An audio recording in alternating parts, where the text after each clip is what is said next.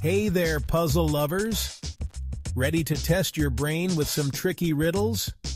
Grab a pen and paper and let's dive in. Alright, riddle number 1. I speak without a mouth and hear without ears. I have no body, but I come alive with wind. What am I? Think about it for a moment.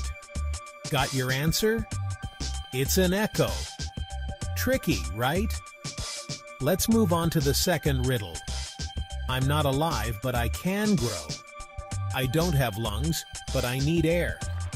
I don't have a mouth, but water kills me. What am I? Give it a good think. Ready? It's fire.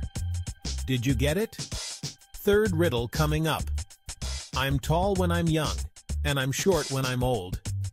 What am I? Take your time. Yes, it's a candle. How are you doing so far? All right, on to the fourth one. What has keys but can't open locks? This one might be easy for some of you. The answer is a piano. Pretty interesting, huh? Let's try another. What can travel around the world while staying in a corner? Think about it. Got it? It's a stamp. Bet you didn't see that coming. Okay, here's the sixth riddle. I'm light as a feather, yet the strongest man can't hold me for much longer than a minute. What am I? Any guesses? It's your breath. Hope you're enjoying these. Seventh riddle. What gets wetter the more it dries? This one's a classic. The answer is a towel.